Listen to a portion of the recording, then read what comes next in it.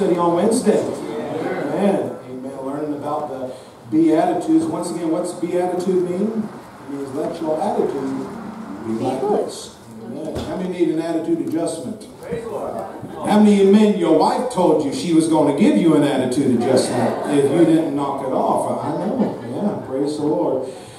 Hallelujah. I saw something. I've always heard my dad say it, but I think it's true. They say that a man uses, I think it's 7,000 words in a day. But a woman uses up to 20,000 words in a day. I believe that. Amen. You know that why? Why is that? Because women have to constantly repeat the whole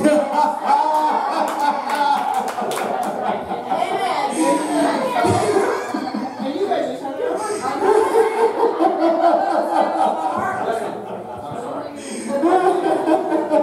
That is so true, Jennifer. Brandy's like, oh, how many times am I going to tell you to pick up after yourself? Matthew 5 and 16. Amen. It's only 11:27. It's not 12 yet. All right, I got 33 minutes. Praise the Lord. Hey, all right. Y'all getting double today. All right. Going to get a great prophecy update tonight. Once again, please, if you love Bible prophecy, if you love the end times, if you're watching and waiting for the coming of the Lord, you don't want to miss tonight. It is priceless material. All right, Matthew 5 and 16. Y'all ready? Yeah. All right. Let your light so shine before men. Where do we need to let our light shine? Before men, around people. Not just in church. Come on. If you like shining in church, you better shine in the car on your way home. Let your light so shine before men, before your wife, your husband, your kids, your family, that they may see your good works and glorify your Father which is in heaven. With the help of the Holy Spirit, I just want to preach for a moment or two upon the thought of let your light shine. Amen. Father, have your way today. Give us ears to hear, hearts to receive, minds able to comprehend what you are saying and speaking to this church. Lord, I know that this is a needed and a necessary word for this house. God, I pray that the Holy Spirit would enlighten us and give us the ability to hear it, see it, and understand it practically and spiritually. In Jesus' name. And everybody said, Amen. Amen. Amen. Last week, I came out here to the church with Brother Johnny to do some cleaning up and to hang up the church Christmas lights. And after about 20 minutes of untangling the lights that I threw into the shed a couple of years ago, they were finally ready to be hung up. So I climbed up the ladder and I started hanging the Christmas lights. And after I hung them all up, I came on down the ladder and I said, all right, Brother Johnny, let's plug these bad boys in and admire the lights that we put up. But to my disappointment, I realized that there were certain strands in the strings of light that weren't coming on. And immediately I thought to myself, I should have checked those lights to make sure they were working before I climbed my big behind up that ladder, was bending over the roof, hanging Christmas lights. You ever made that mistake before? Anybody else? All right, me, Richard, and James.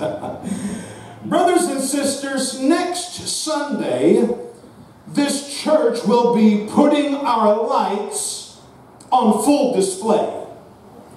No, I'm not talking about our Christmas lights, but I'm referring to the light of Jesus Christ that lives inside of us. Yeah. Next Sunday, we are doing an outreach at this church called The Grinch is Coming to Church. And my prayer is that the only Grinch we see is a green Grinch and not a brother or a sister Grinch. Hello, can you help me preach this morning? Amen. I'm expecting quite a few people here next week. Not everyone here is going to be here that is just born again and on fire for Jesus. Yeah. Not everyone here will have been raised in church. Not everybody here is going to understand what it is to be saved, sanctified, and filled with the Holy Ghost. So let's do our part in making sure that our lights are working properly throughout all next week so that we can come to church next Sunday prepared to let our light shine. Can you say amen? Let's do our best to make sure that our lights are shining. I don't know about you, but I want my lights to attract people. I want my light to draw people. I want my light to cause people to glorify my Father which is in heaven. So New Hope Church, let's pay attention today to make sure that our lights are shining so that this dark world can see those lights. Can you say amen? Now, number one today, the first thing is this: all of our lights are needed. All of our lights, not most of them, not 90%, all of our lights are needed. Whenever we hung the Christmas lights on the church outside, I didn't just get one little strand of 12-foot lights out of the shed, but I used all the lights that we had. If I only hung a 12-foot string of lights on those two pitches outside, it would look stupid, wouldn't it? It wouldn't look right. It'd look like you just wasted your time putting lights up on the church. It doesn't look right. It would look funny. It would look awkward. But instead, we made sure that we got all the lights out of that shed, hooked them all up, and put them on the church so that it would shine properly. I want you to know that in order for this church to look appealing to the lost, in order for our lights to shine bright, that others would want to glorify our Father which is in heaven, we can't do so with just some of our lights here. Amen. We need all of our lights here and all of our lights shining bright. Amen. Why should we expect the lost to want to be in the house of God if the light don't want to be in the house? Hello, somebody. Why should we expect a sinner to be drawn to church when we can't even get a saint to come to church? Amen. We're living in a day and age when a lot of people say, well, I don't need to go to church to be saved. Well, you don't need a parachute to jump out of an airplane either, but that parachute sure does help. Amen. No, I'm not saved because I go to church, but I go to church because I am saved. Can you say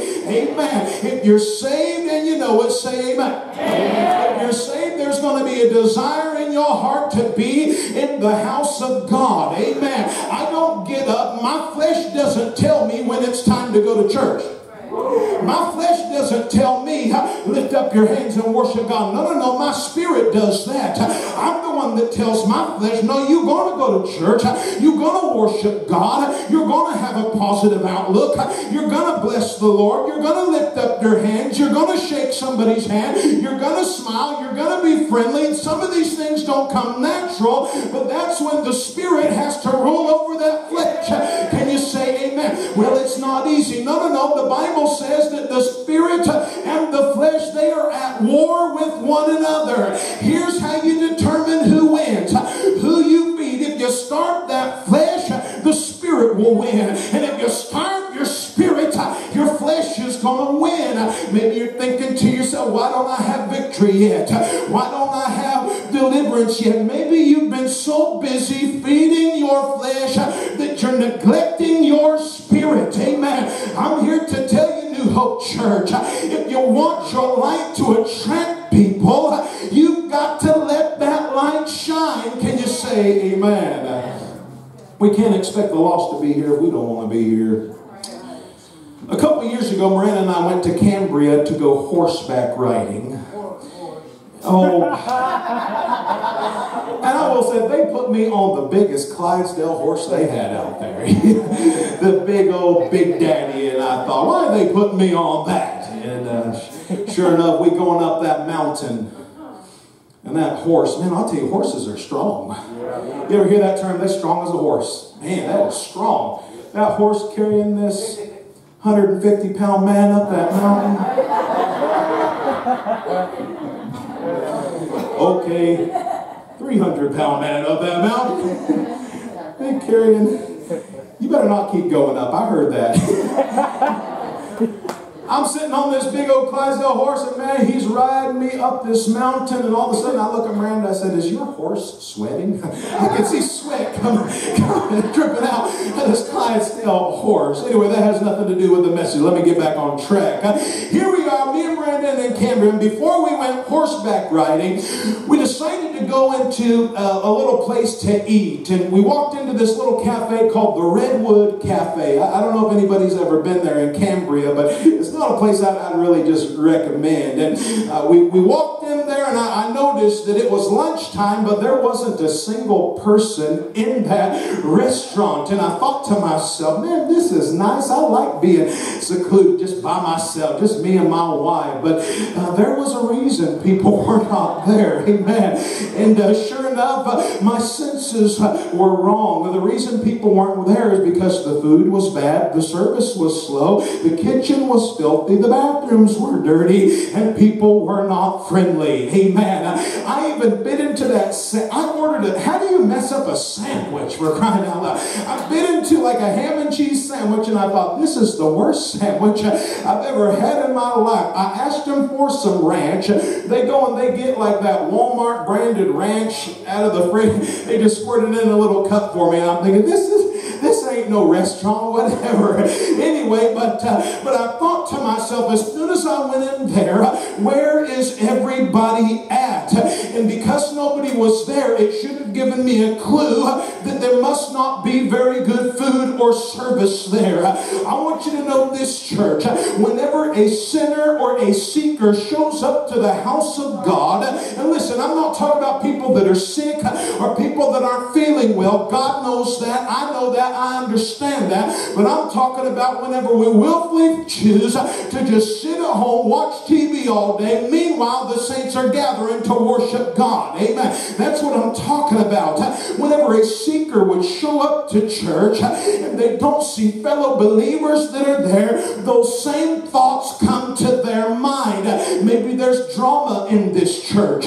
Maybe the spiritual food is bad. Maybe the people here aren't friendly. That's why we need all of our lights to be here. Can you say amen? There's going to be a lot of people here next Sunday that don't know Jesus, don't know the power of the Holy Spirit. There's going to be here with some addictions. There's going to be people here with some issues, people here with some problems.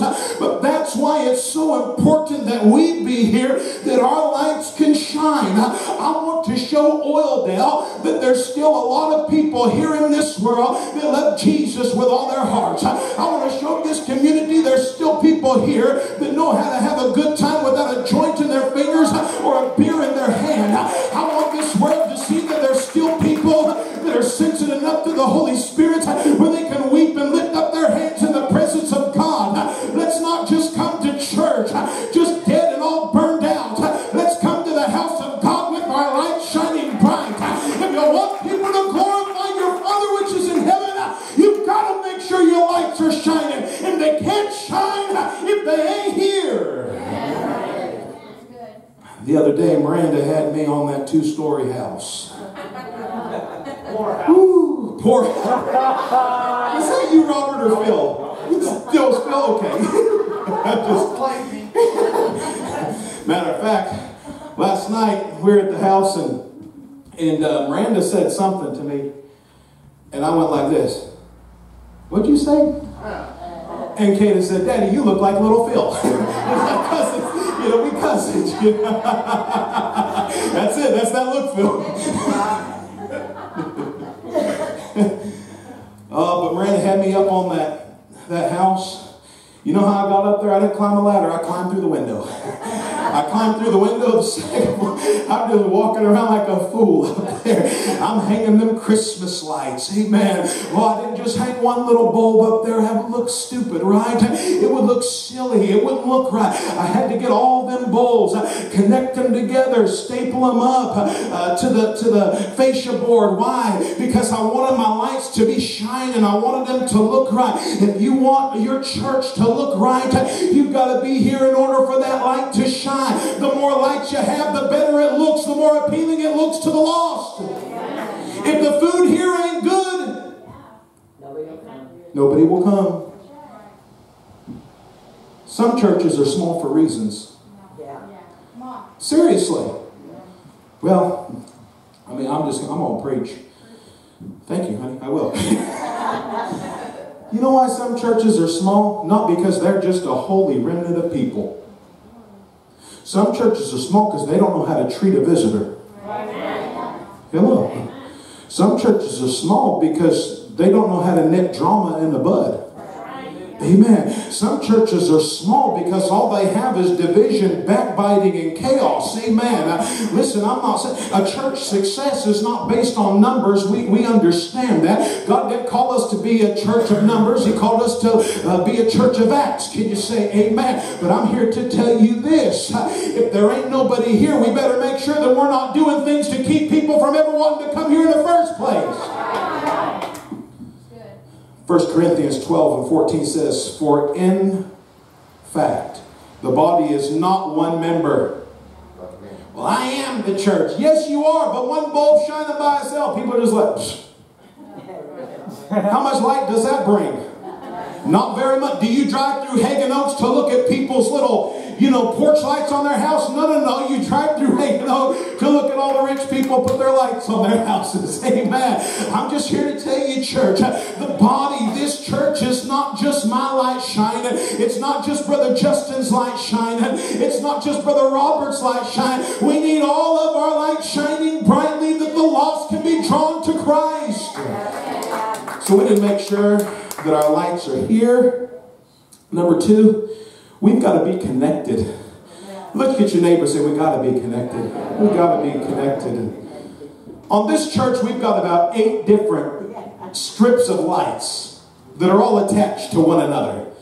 The power ignites the first set of lights, and everything connected to that the power strip, everything connected to that power strip receives that light running through it. And that's the way it is with you and I. Christ is our power source, and as long as we stay connected to Him and connected to one another, His light's going to flow throughout this house. How many want His light to flow through this house? Well, we've got to be connected to Him and to be connected to one another. How do you think the early church shined as bright as it did? They were connected to the power source. They were connected in love. They were connected in unity. They were connected in mission. They were connected in purpose. They shined bright in a dark, depressed world as a result. And in order for New Hope Church to shine bright, we've got to be connected to the power source of Jesus Christ. If we become disconnected, we're going to lose our power. Amen. If we become disconnected from the power source, disconnected from Jesus, we're going to lose our power. We're going to lose our ability to shine. We're going to lose our anointing. Let me tell you something. Didn't it feel good having the power of God just sweep all over this house this morning? Let me tell you, it only happens whenever you're connected to God and you're connected to one another. Maybe you say, well, I didn't feel anything. Maybe you ain't connected then. It's time to plug in, church. The power source is here. Quit saying, where's the power at? God says, I'm right here. All you got to do is plug in. Get connected to God and let my power flow through you. You got a light and you got to let it shine. You got to let it shine. Don't let offenses cause you to become disconnected from one another. Oh, hello, somebody.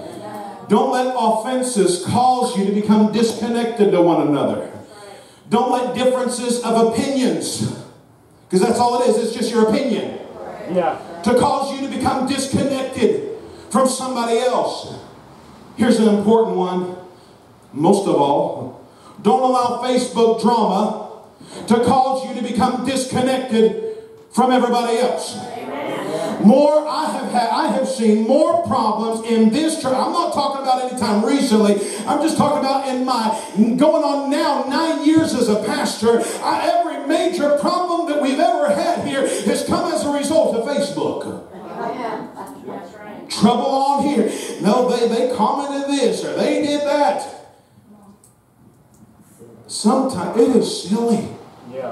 Do we not realize that there are spiritual forces at work? Hello, son. Do you not realize that Satan don't want to see people filled with the Holy Ghost? Hello, Satan don't want to see people saved. Satan don't want to see a church packed with people. So he's going to do anything and everything he can to ever see these things from happening. I'm here to tell you, church, in order for our lights to shine, we got to be here, and we don't just got to be here. We got to be connected. If you ain't connected, you ain't going to shine. Number 3, don't be a bad bulb. Hello. Don't be a bad bulb. After I got the lights hung up on that church, we noticed that certain sections weren't coming on. So what did I do? I got on YouTube. And I discovered that if just one bulb is bad, it can stop a lot of the others from shining.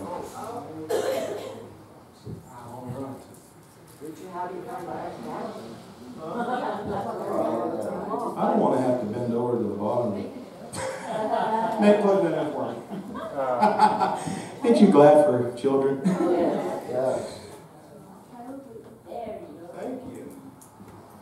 Boy, this is shining bright. Doesn't that look good? Yeah. Pretty? Don't get tangled up either. All right. I'm looking all right. I see a couple dead bulbs. Me too. One's on the A bunch. You know what? I'm not really important. I don't need to be. I know the church is trying to reach people for Christ, but I don't need to be there. Hello? Oh, you know what? My buddy at church ain't going to be there. You know what? Sister so-and-so ain't going to be there. Y'all see what's going on? Yeah. Do you realize how much you matter? Do you realize how much you matter to the kingdom of God? Do you realize how much you matter to your church? Because when you're not shining, not only does it affect you, not only are you're disconnected, but now there's all kinds of people around you that ain't shining either. Why am I so hard on young people that don't want to stand during worship? And I've always been like this as a pastor. Why is that? Because I've discovered that one person sitting down disconnects the Holy Spirit from flowing to everybody else around him. So what we need to do is we need to say, oh man, you know what? I matter. Amen. Get connected again. Oh, yeah. Oh, man. I'm connected. Why do you think some people let God move more when everybody's here? It shouldn't be like that. We should just shine anyway, but sometimes, well, we ain't going to get excited about the Lord because there's not enough people here. If that's the case, you're worshiping people and not Jesus. But man, there's still somebody here that ain't plugged in. Where are they at? Anybody know? Huh? The outside edge. The outside edge. Yes. Oh, you sinner, get back in there. Just kidding. Now we know you talk about us. No, I'm just... There you go. Just kidding. Robert's not here. He's out sitting today. I knew he was becoming a Mormon when he went to Utah and he come back to...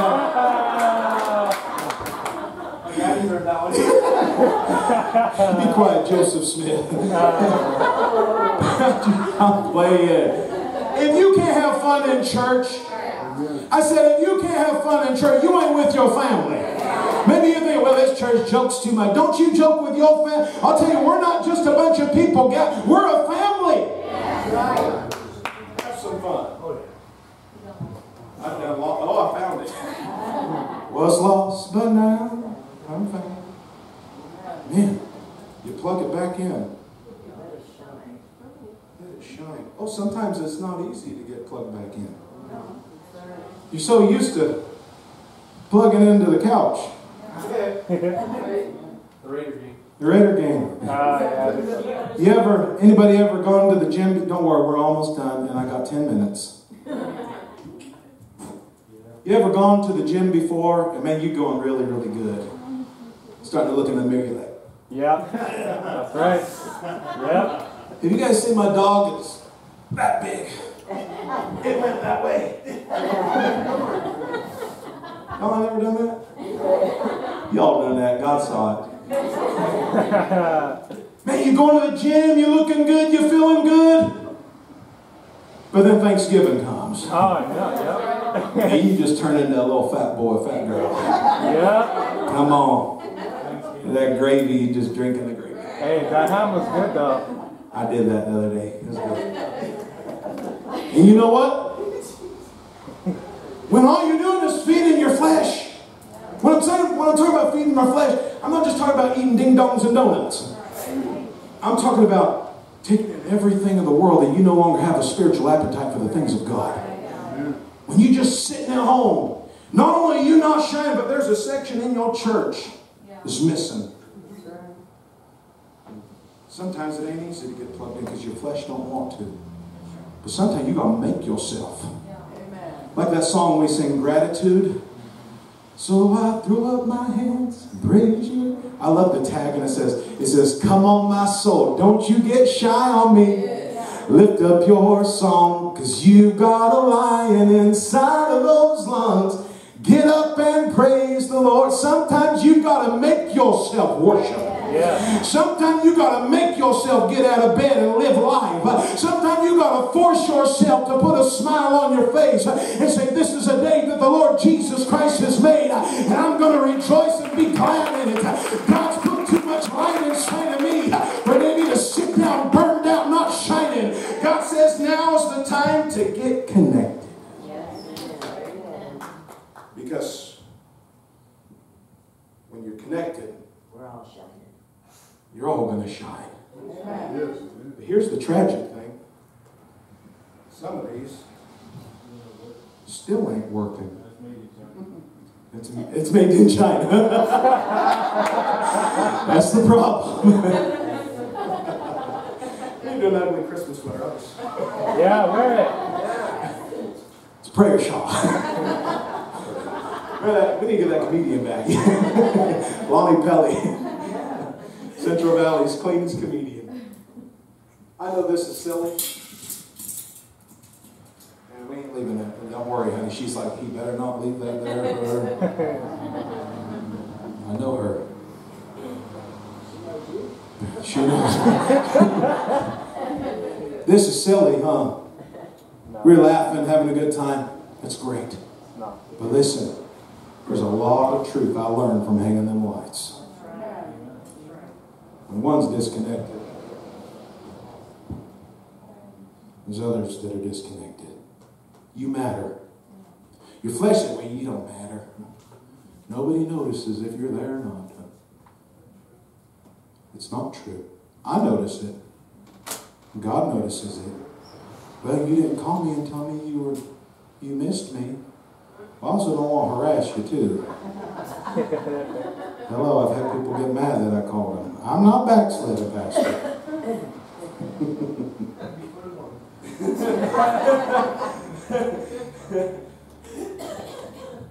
I got to get this guy connected.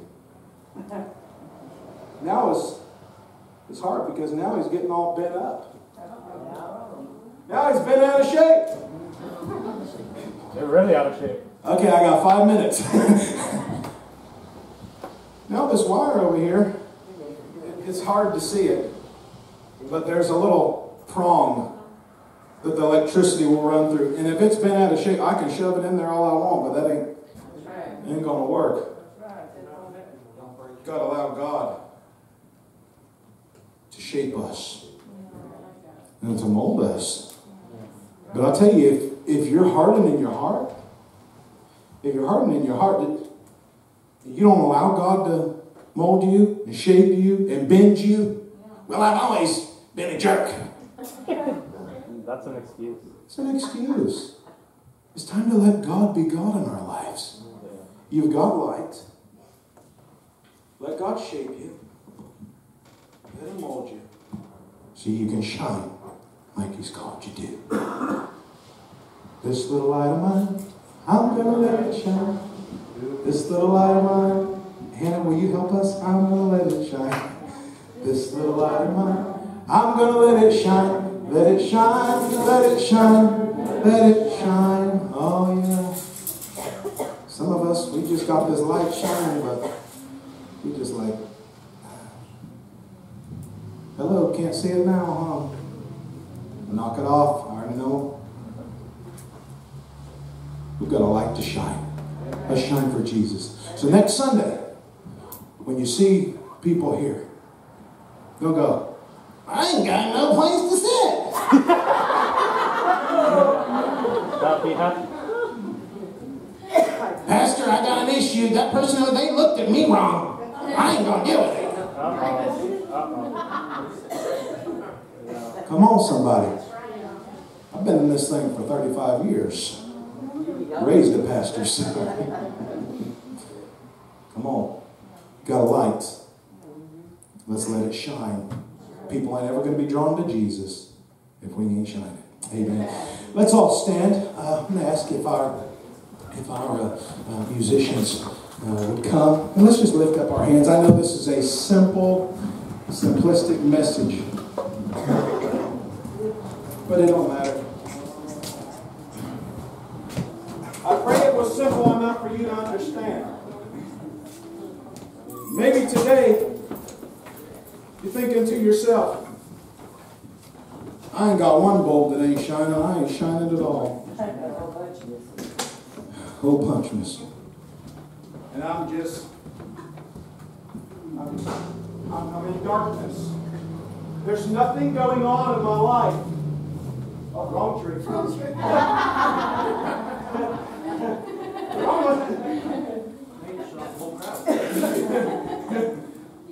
And this is all I am now. Look at all the potential I have.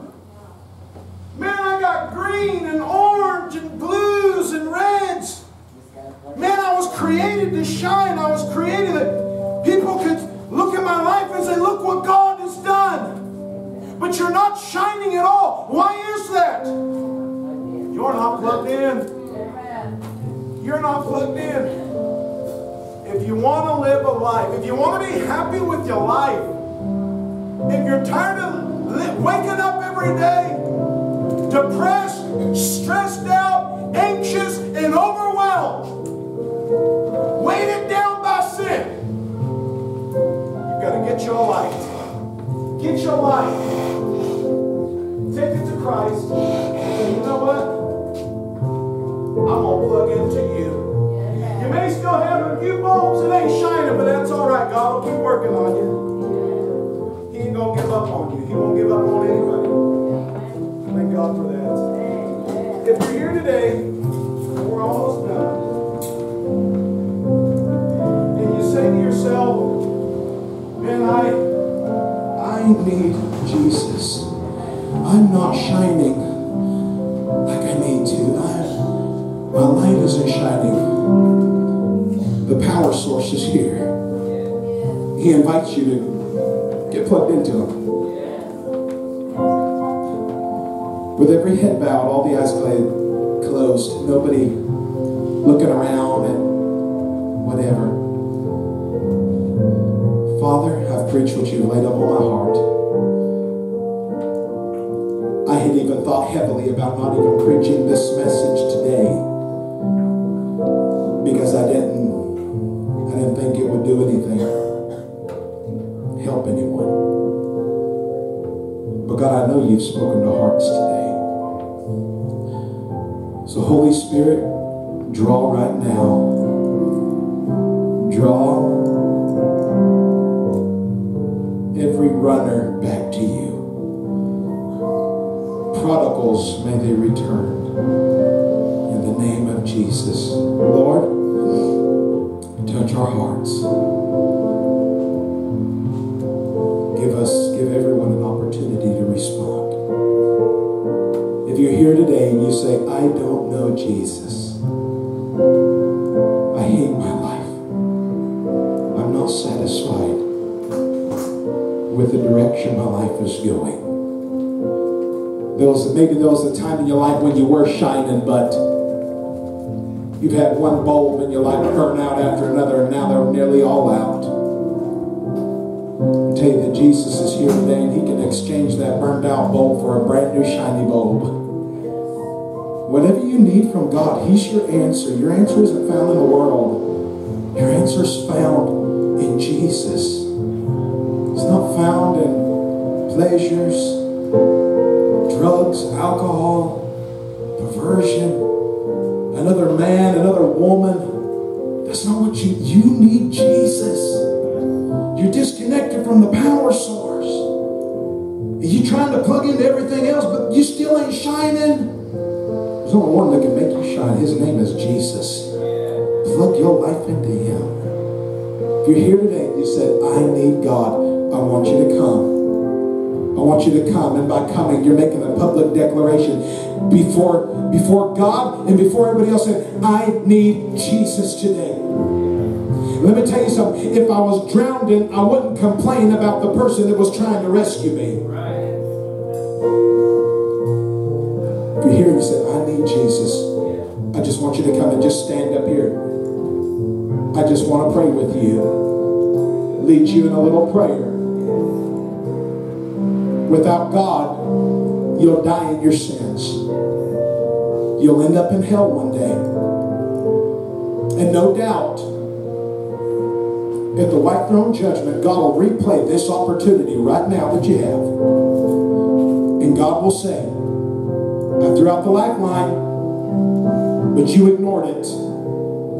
The wages of sin is death, but the gift of God is eternal life through Jesus Christ our Lord. Cry out to Jesus today. Oh, I'm too sinful. I'm too dirty. God doesn't care about any of that. Whosoever will call upon the name of the Lord, they shall be saved. Praise the Lord. Praise the Lord. Hallelujah. Thank you, Jesus. Hallelujah. Oh, we love you, Lord. Let's sing one more song before we're dismissed today. Key of G. All right. Dolores already knows Pastor's going to do something in G. Love you, sis. Hallelujah. So I throw up my hands and praise you again and again.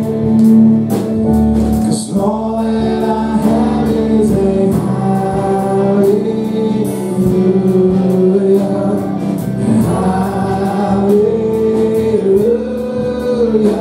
And I know it's not much, but I've nothing else fit for a king except for our hearts singing hallelujah, hallelujah. So I throw up my hands and praise you again and again. 'Cause all that I have is a hallelujah.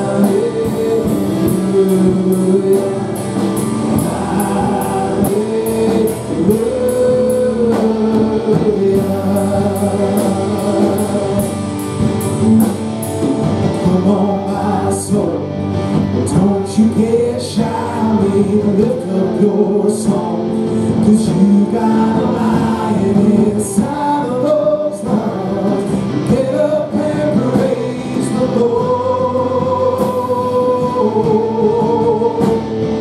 Come on, my soul, don't you get shy, lift up your song, 'cause you got a lion inside of those lungs.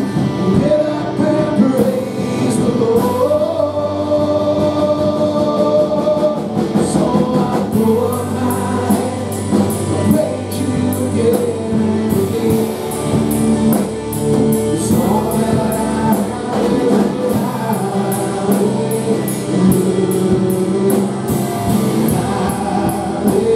I know it's not much, and I know it's not much,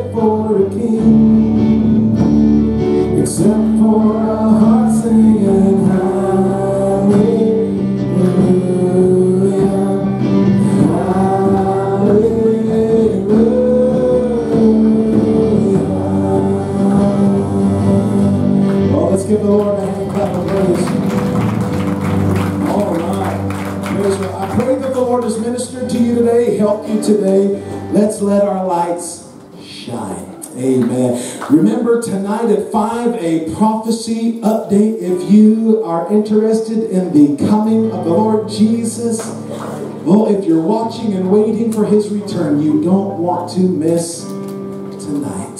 Amen. It's going to be a powerful, powerful update.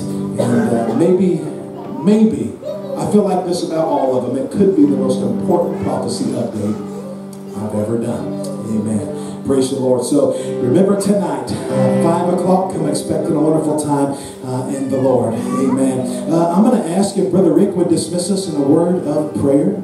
Father, we're so thankful, God, for this service this morning. God, we thank you, Lord, for your presence, Lord, that we felt, God, during worship, God, in the Word. God, we ask you, Lord, that you just be with us, God, as we go our separate ways, God, and bring us back again.